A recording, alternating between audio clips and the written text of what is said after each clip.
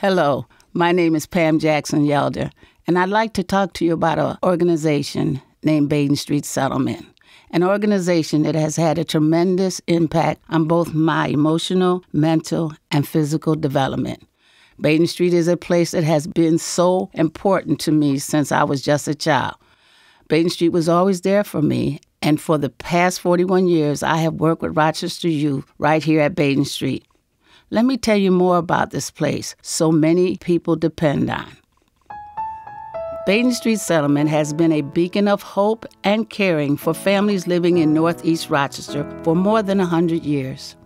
For generations, Baden Street has been a stabilizing force, a helping hand, and a link to life-saving services.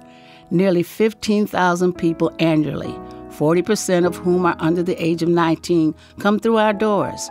Many in Rochester don't realize that we serve one of the poorest neighborhoods in the nation.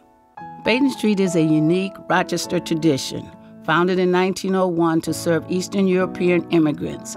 It is the largest settlement house in Rochester and one of the oldest in the nation. Baden Street Settlement is Rochester's longest continuously funded United Way community chest agency. We collaborate with other concerned agencies to create efficient delivery systems that meet the needs of neighborhood residents, the majority of whom today are low-income Afro-Americans and Hispanic Americans.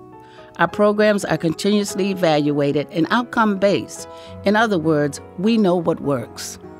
Baden Street Settlement is a 100-year-plus labor of love. But it takes much more than love to sustain a nonprofit human service agency in the 21st century.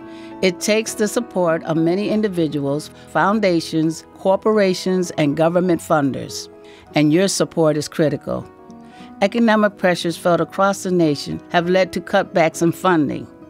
It is increasingly difficult to deliver the life-saving services that Baden Street Settlement provides.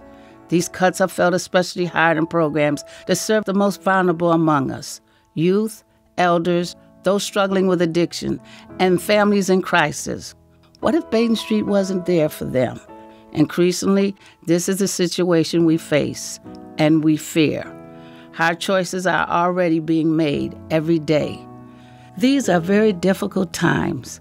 The same pressures that face our agency face families who need us now more than ever.